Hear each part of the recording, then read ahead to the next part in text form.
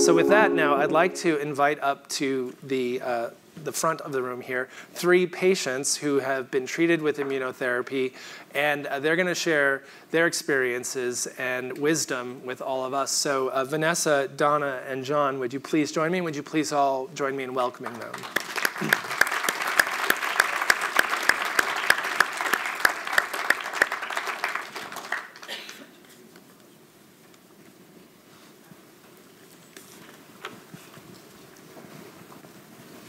Hey, I wanted to sit on the end. It's okay.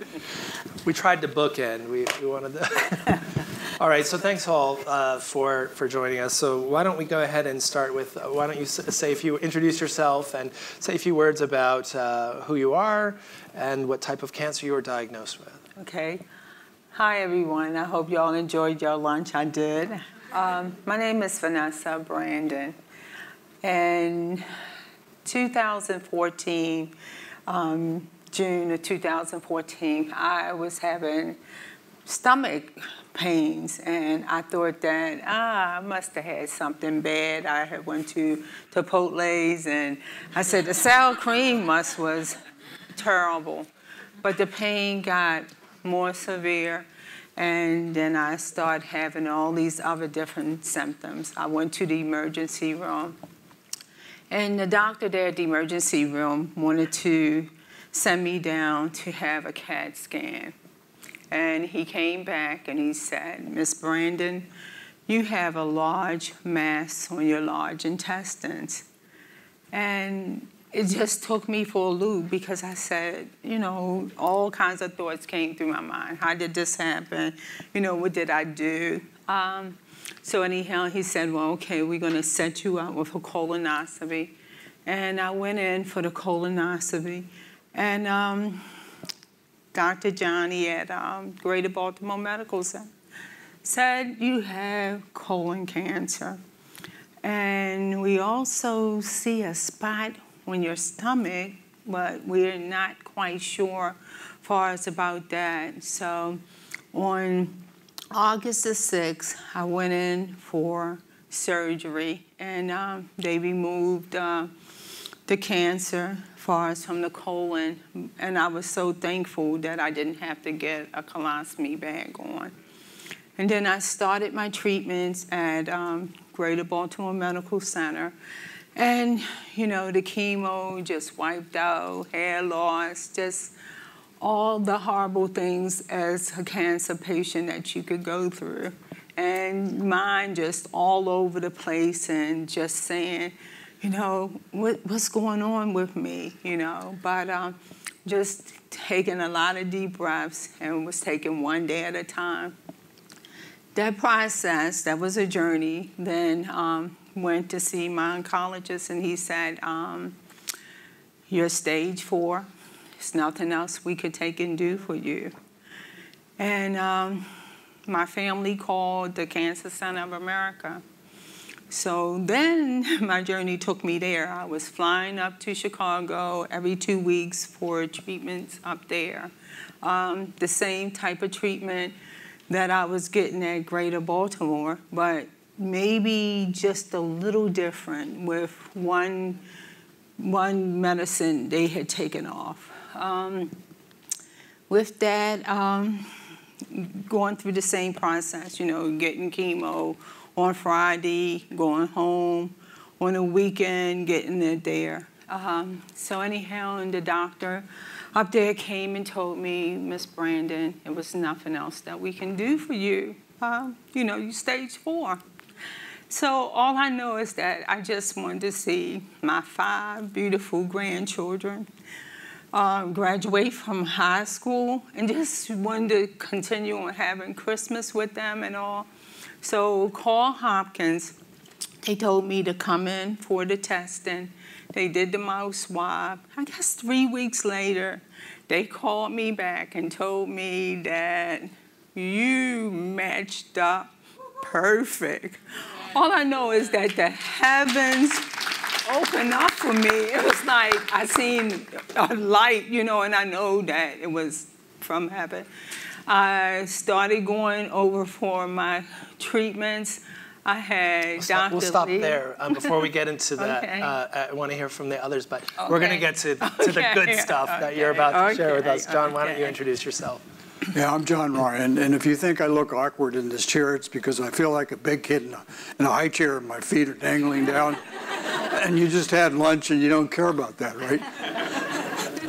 Anyway, in April of 2013, I was spitting up some blood in my sputum, and I called the emergency room at Bethesda Executive Health. I'm a retired naval officer, and that's where I got my primary care. And she said, cease and desist yard work. Go to an emergency room. So I did, and that quickly shoveled me into a PET scan and a pathology to see what it was. And they said, well, you have stage 4 adenocarcinoma, non-small cell lung cancer. And I said, whoa. And you have about 6 to 9 months to live with treatment, without treatment, and about 12 to 18 with treatment. So that was a 2x4. I knew I had stepped in something pretty bad. It was shocking. And I was trying to figure out where my kids were in college and, well, would I make Christmas or not? It was tough. Well, the good news is the chemotherapy didn't work. The first 2 cycles, it showed a little improvement, but the second 2 showed no improvement, serious side effects, serious loss of appetite, loss of weight. My hemoglobin was down to about 7, where you don't have any energy to move. And the CAT scan after the 4 cycles, 4 3-week cycles showed that it was not working. My tumor was winning. We had taken a second opinion after hearing that since I had metastasized to my rib and my hip, that surgery was out and radiation was out since it's spread around. You have to do chemo, and if that chemo doesn't work, we'll do a more powerful chemo. A second opinion at Vanderbilt with William Powell, a colleague of Julie Bremer's at Hopkins, said, well, if your chemotherapy does not work, you should really consider immunotherapy. Given where you live in Northern Virginia in 2013, before it was FDA approved, the clinical trial of choice would be Hopkins, and you should see Julie Bremer. Her ears are burning. That was, what do you have to do? Where do you have to go? What has to happen? And I was referred to Hopkins and had my first chemotherapy treatment on the 14th of October 2013. I had my 121st treatment last week.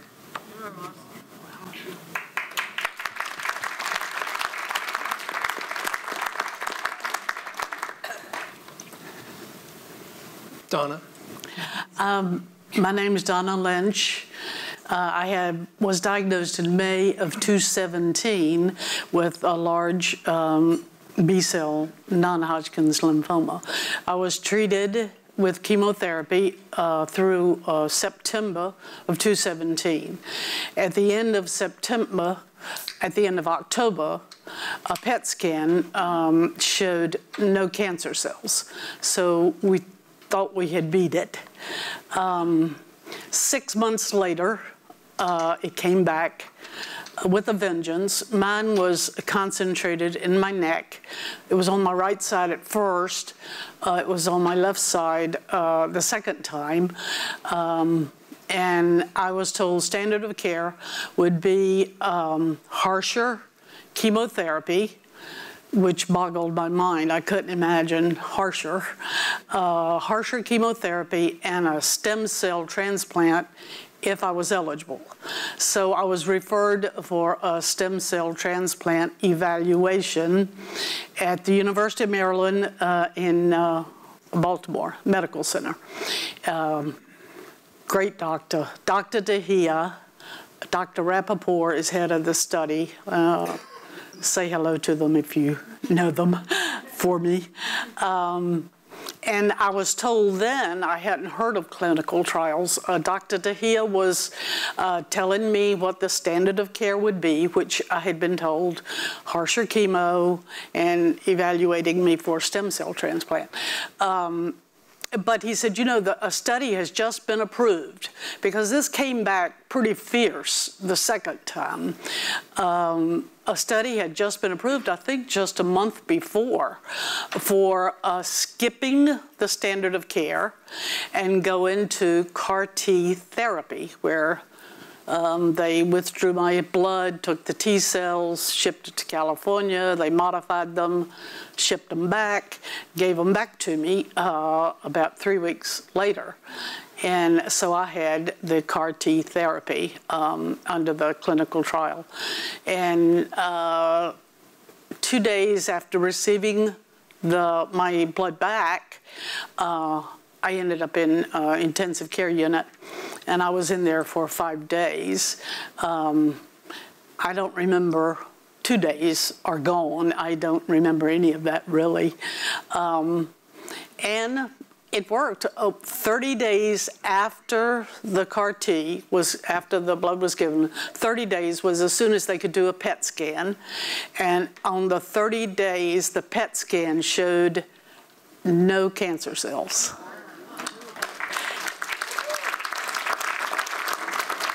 I still go back. I still have my blood work regularly. The CAT scans, PET scans. I'm still followed, but I have been cancer-free for 15, 16 months now. It's wonderful. So each of you went through hell, right, with the standard of care at the time, then went on to a clinical trial, and you didn't know. So Vanessa, let's hear from you. When you heard, so we know you got the news that you were a match for that trial. Yes. When was the immunotherapy that you received, how was it explained to you? Who explained it to you? Well, basically, the doctors, and also the clinical trial nurse, Holly, came in, and Dr. Lee came in and explained the process. They also told me that, you know, for some of the side effects, just, you know, I'll be getting it every 2 weeks to come in, and that was, I mean, not just basically all, but, you know, just got me started. Made me feel really great about this clinical trial. You know, they surrounded me with a lot of love and I felt like attention. Any question that I asked them about it, you know, would I be sick or how would I feel after having the, you know, the trial, they explained everything for us to me. And I went in for my first treatment. Naturally, I was scared and nervous. I got really sick on the stomach and all, but they gave me a little something to kind of help to calm my nerves. At first, when I had started it, you know, I was, like I said, feeling a little sick and all, but after time, it got better. I had a lot more energy. I was able to stay a little bit more focused. And, you know, going through that trial, I was on it for almost 2 years. They would give me a CAT scan in my blood work because it just wasn't colon cancer. The cancer had moved to my liver, so I had both. And my tumors was shrinking. I just know that this was a godsend. It was just a blessing for us, for me to get into this clinical trial. You know, just everything that I had asked God to take and do for me, He did, you know. And so I'm just saying, anyone that have any kind of, you know, feelings about not trying to participate into a clinical trial, you know, go try it, because you never know what will happen far as with it. You know, I was stage 4. They had given up on me, you know, and I was actually saying that I'm not going to spend any time with my grandchildren or with my son and my daughter, you know. And so anyhow, I had to walk out on faith to know that this was something that I needed to do, you know. And again, I'll just say, anyone, you know, try it. You know, it might not work the first time, but scientists and you have all these different amazing doctors and researchers, you know, that is constantly moving, you know, to bring this disease to a halt. And I just know that it might not work the first time for us, for you, but keep on at it, because someone is going to get it right for us, for you. They got it right for me, you know, and all I know is that they will get it right for us, for you. So just, you know, I know that it's hard because your mind is saying, you know, this is the heart disease, I'm going to die, I'm not going to be here. But keep on saying to yourself, this too shall pass, I'm going to get better, and I'm going to work through this. You know, and if, you know, they had counselors for me. They had different staffs that talked to me. And even when I had my blood work done, you know, they would say little things for us to me. You know, hang in there, Miss Brandon. It's going to be okay. So just keep on pushing, because we know that we have fantastic staffs at Hopkins that are doing great things beyond the call, the duty of everything, and it will come together. All I know is that I see my grandchildren, my two oldest ones have graduated from high school and have graduated from college, and then one of them went back to college. The other little ones are not there yet, but, you know, just know that it's so important that once you see your family and that you want to take and live, you know, it can happen. It can happen.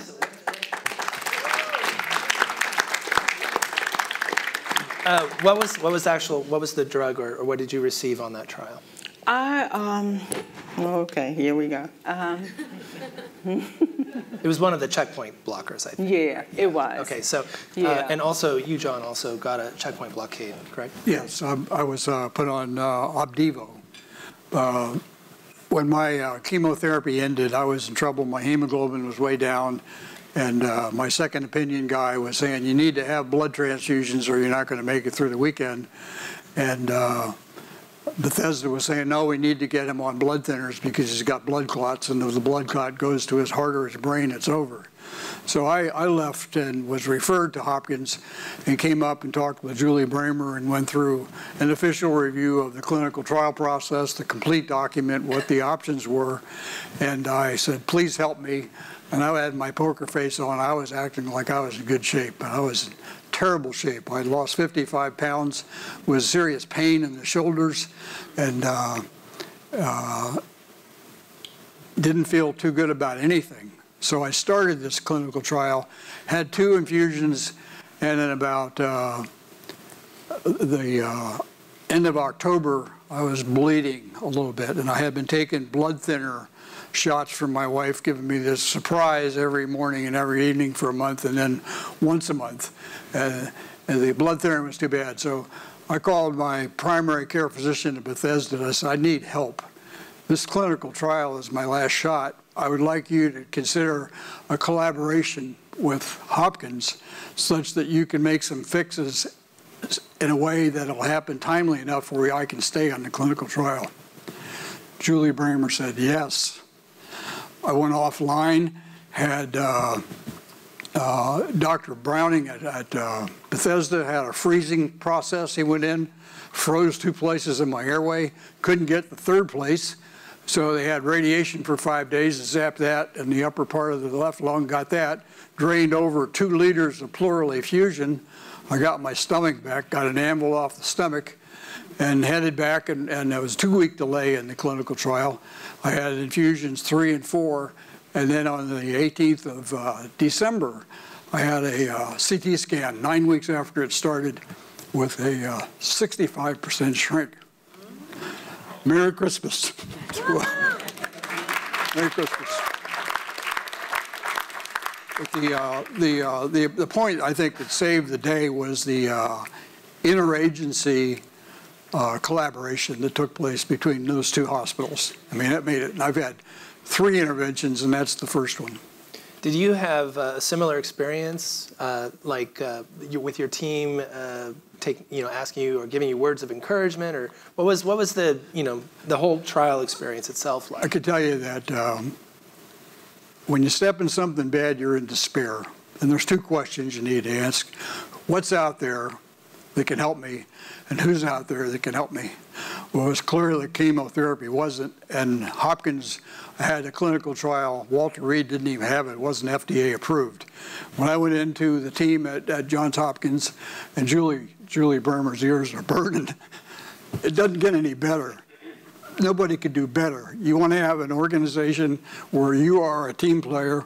I've been maybe like a horse's ass, asked questions, I asked clarifications. I participated at every level and had total responsiveness to where I was. And I knew I was being treated fairly, and it was a straight shot.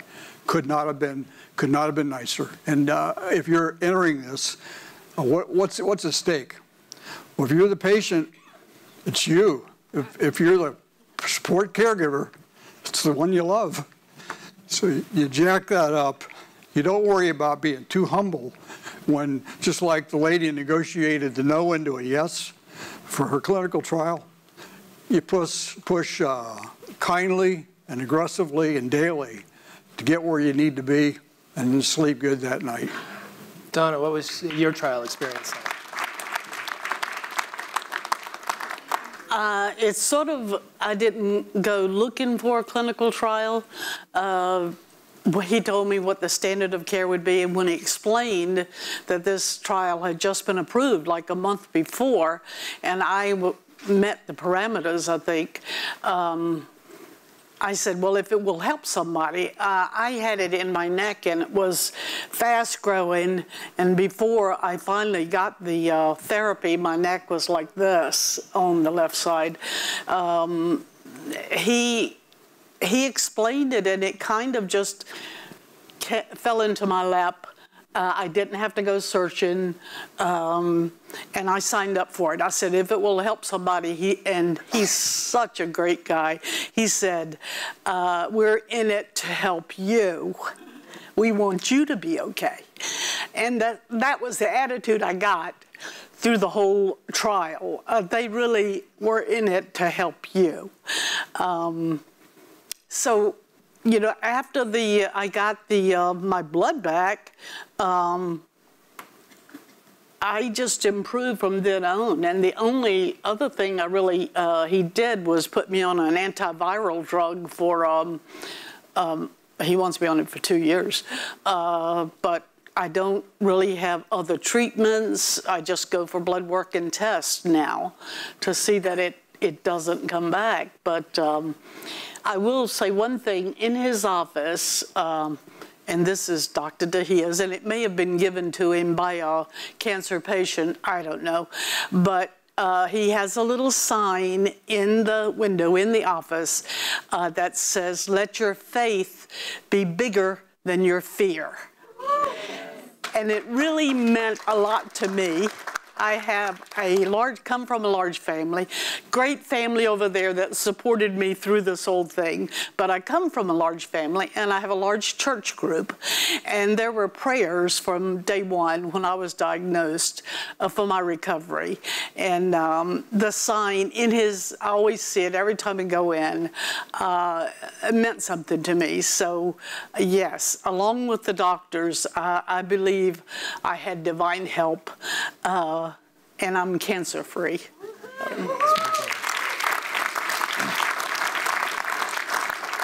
I know all three of you had that kind of spiritual community support. And it's obviously been very important to keeping your spirits up, having your right set of mind, going through this experience in the right setting at these treatment centers. So it's wonderful to see how the science and the healthcare, and then you as a person with a will to live, backed by all those people in your life, all come together, and here you are today. So it's just really wonderful to see. I'd like to know, let's just touch briefly on side effects. So you went through the chemo, right? What was the immunotherapy? Now, we already heard, Donna, how you had to go to the ICU. You had something called probably cytokine release syndrome, yes, right? And that's commonly seen with CAR T-cell therapy. Almost expected with that therapy. Now, they've gotten really good at knowing and expecting and then taking care of that. But you two had some different side effects or no side effects, or how was it different from chemo? They had given me some Benadryl, and basically, after that, I didn't need it anymore. I didn't have any side effects. I mean, I came home, I would be a little tired and sluggish. But then the next day, I was like, whoa, this is excellent. I didn't, wasn't sick or anything. And I did fantastic, as time went on, So, yeah, I did well as far as with it. I didn't have, any nauseated. I didn't get nauseated. I didn't feel jittery. The chemo brain was kind of, getting a little better, So, yeah. John, how about you? Everybody is an individual, has a unique situation. And my experience on the clinical trial with Opdivo is I've had, the only real side effect was a little bit of itching like a mosquito bite, and I live with Cetaphil. I have a jar of that, I put a little bit on there and it goes away, and then it may pop up somewhere else. But I can tell you, just 2 weeks ago when I had my last infusion, I had an update on my clinical trial document where the lawyers are saying, we're going to make sure this is complete. There were 7 uncommon side effects and 8 rare side effects that were added to the list. And it goes on from A to Z of what it is, and then from left to right, from not so bad to exceedingly bad. I've been fortunate enough to bypass that. But I've been in a 2-year clinical trial going into the 7th year, and like the lady back there saying, well, how long do you keep doing this? And they said, well, if your memory cells take on, you can get off the trial, and then boom, your memory cells will do. But they don't really know what the memory cells are doing. So I'm on the threshold right now of being on an extension. BMS is going to cancel my trial, and they're going to put a supplemental trial for several trials to allow that to play out into the left. So wonderful. I'll do it as long as they will. How's that about? How's that apples? I do think it's important to point out that all 3 of you were fortunate. Your ICU experience aside, which can be very scary, but you're in great hands in not having side effects. But that doesn't, we can't paint a rosy, we can't see the world through rosy glasses here. Some people do have side effects. Those can be very serious. If you're having any changes in how you feel, you've got to share that with your doctor. So it could save your life. So I just have to say that. Before we get to Q&A from the audience, I would like to go down the line, and if you could say, give yourself one piece of advice at the beginning of this journey, knowing what you know now, and that you think others in the room should know, what would you say? I would say do a lot of research, get a lot of information as much as you can about your disease and where your cancer is. And, again, go for second opinions, and if you have to get a third opinion, get a third opinion.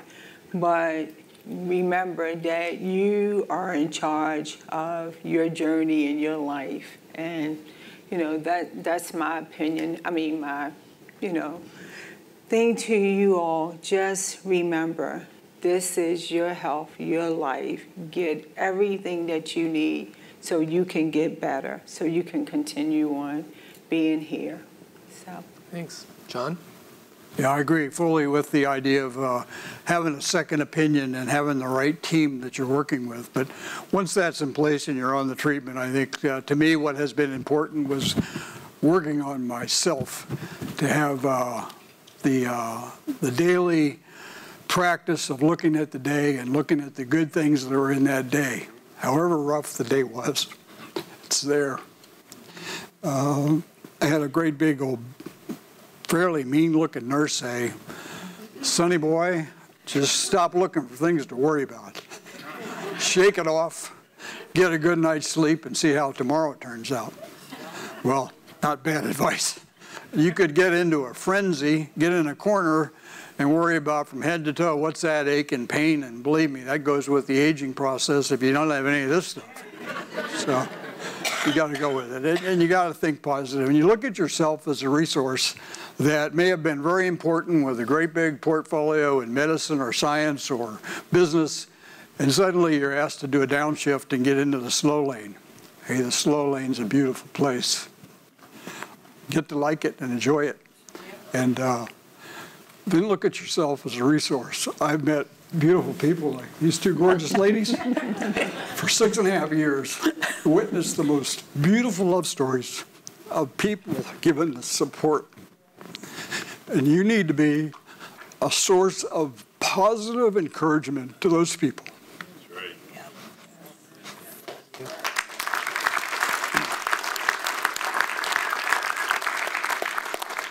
Donna, any? I would say keep your family close. It's what pulled me through. Stay positive. And I'm like John, think of the good things and just take it one day at a time. You don't look so far into the future. Just know you're going to get through this day, and keep your spiritual life healthy. It helped me tremendously. All right. Yeah. I just want to say thank you far as to my family, Reverend Jeanette, and all my neighbors, because I would not know what I would have done without them. They came in and sit with me on the weekends that I was getting chemo at home. They did shifts. Some would come in 2 hours, some would come 3 hours, whatever time. They supported me as far as through bringing meals as far as to my home. I wasn't working anymore, and sometimes it was really, really hard. And I went, my neighbor, Palestine, she took me to the barber to get my hair cut because my hair was coming out, and I didn't even know how to deal with that. Because every time I was washing it, it was just coming out in big hunks. But she gave me the biggest hug and told me that everything was going to be all right. And I just know from that point that everything was going to be all right. And it did. So I just want to thank God for my church family, my neighbors, and Reverend Jeanette, who prayed me through a lot. So, you know, I just want to say thank y'all.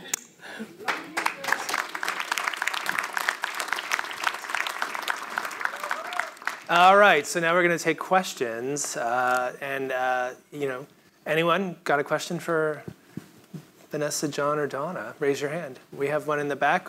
Wait until the microphone comes to you so we can all hear you.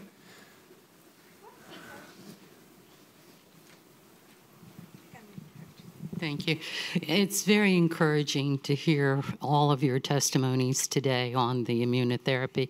I was diagnosed in April, and I was put on 2 chemos and the immunotherapy, and I'm doing great. But what I need to know now is, okay, so now you are still taking the immunotherapy, or you're done with it. Has your life changed? Are you working out more? Are you still working? You know, how has your life changed after all of this? Yeah, go ahead. My life have changed somewhat. I was a daycare provider, so I'm not able to take and work because of the nerve damage in my hands and my feet. I'm still a little off balance. I go in every 6 weeks for a CAT scan and blood work to make sure that my tumors are still at a bay. So, you know, they haven't grown. My cancer count is not up. So, you know, that's where I'm at as far as, you know, with that. You know, you're always kind of nervous and a little scared when you go in because you want to know the results right then and there, you know. Okay, how's, you know, the count, you know, what do the tumors look like? And when they come out and tell me that the cancer count is still low and the tumors are still at a standstill and they haven't grown, yeah, but I'm not at work, you know, at 65, you know. Sometimes I maybe want to do something part-time, but, you know, still with that, it's just one day at a time. Anyone else want to answer that? Now, I've been in a pretty stable mode since the December of 2013. Felt pretty good about it. I try to keep active, try to walk about a mile and a half every day. I have a crazy son that runs 100-mile ultramarathons in the mountains. And I'm his crew chief, and we figure out how fast he's going to run up and down these silly mountains and where he's going to be for aid stations. And I can tell you I went out in 2014 to Leadville as an elevation of 10,200 feet, and it got up to 13, and I had a hemoglobin of 11, and I was not suited for the occasion. But my intent is to keep it moving and hope the big guy upstairs is on my side. And I don't know when they're going to take me off this, if they ever do, but my intention is to die of old age from other than cancer.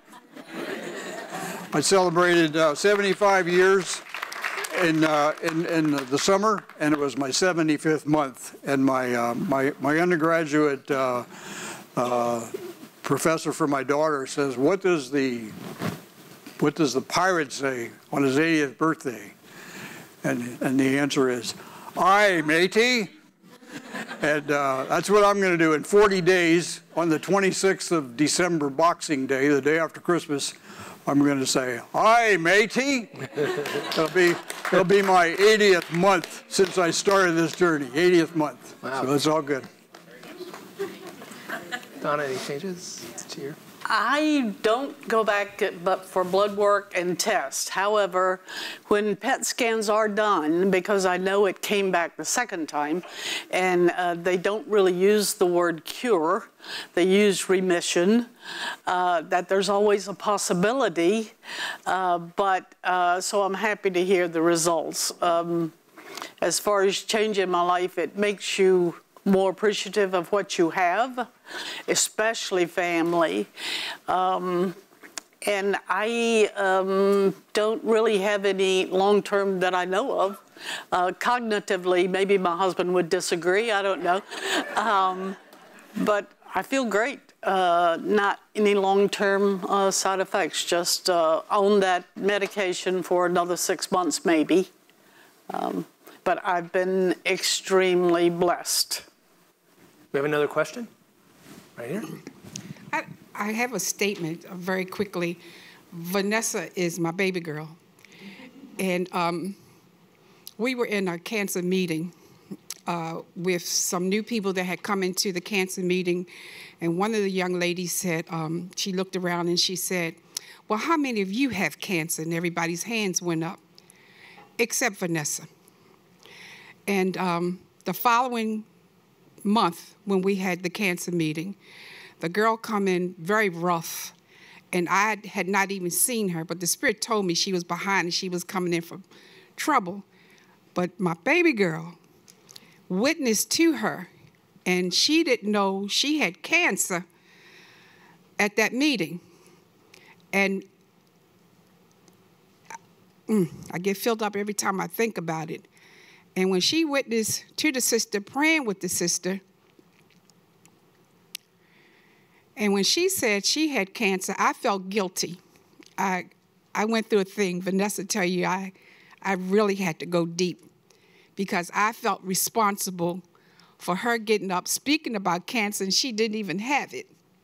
And the next meeting, she comes in to tell us she has cancer. And I was sick. I was very sick. And it was nothing for me to do anyway after I had gone through vocal cord cancer. I'm not even supposed to be talking. And when the Lord had given me the charge to work with women with cancer, and this is really strange, and I'm finished. Vanessa, because I'm a person that's on the go, you can't keep up with me.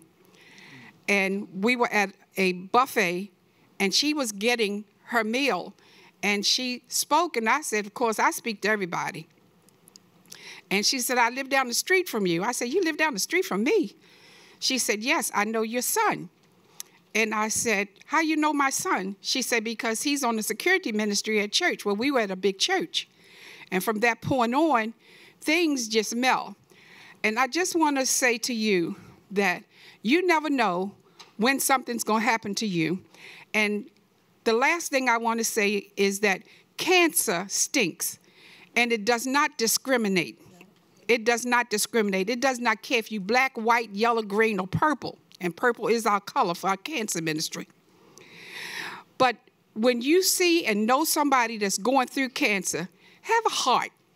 Have a heart. And I never take this off. My bracelet says, trust God. And I know everybody's in here in a different place with God. But you can't find a better place with all the drugs we take as cancer people. You can't get any higher than God. Trust him. And that's my baby girl up there who walked with me, and we walk with each other to beat this thing called cancer, because she is a poster child, and she's cured in the name of Jesus. Thank you. Any other questions? Yes, we have a question here. I guess it's really not a question, but a statement and an answer to your question. I sat here today as one of the few patients that have finished the course of durvalumab in Imfinzi. I was diagnosed with stage 3 non-small cell lung cancer in February 23rd of 2018. 1 week prior to that, the FDA approved Imfinzi as an immunotherapy. When I completed my chemo and radiation, I immediately went on that for 26 treatments. No side effects. Wow. At all. Maybe a little tired, but at 58, you can always take a nap. The important thing, though, is this past August, I completed that treatment, and in September went for my first CT scan. I was on a new team at that point. I was on Team NED. No evidence of disease.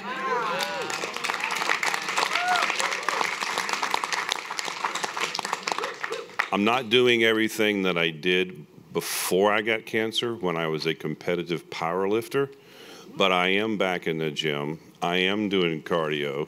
I have been working the entire time. You can do it. And don't let it hold you back. There's faith, hope. Get into it. Live it daily. Wake up every morning. Have a task to do, and get out and do it. Immunotherapy helped save my life, rid me of the disease, and now it's my job to advocate and share. So when you're asking the question of what after it, this is what we do. We live. We live. Keep going.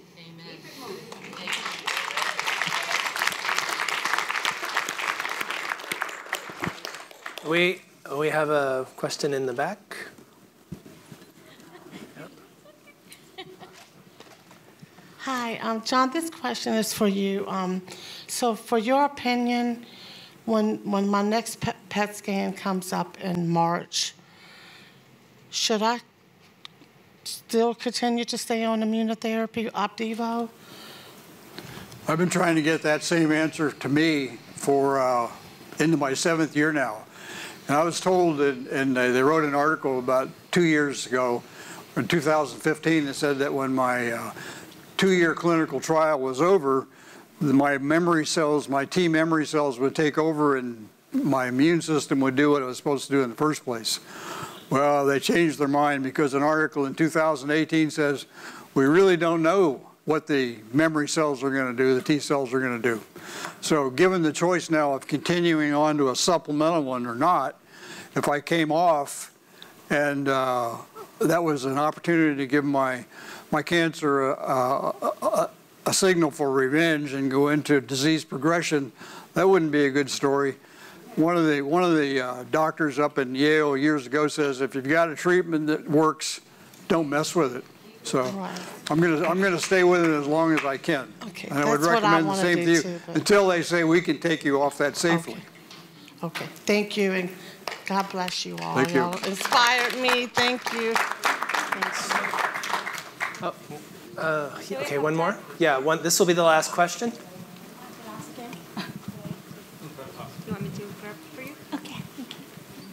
This question is for John.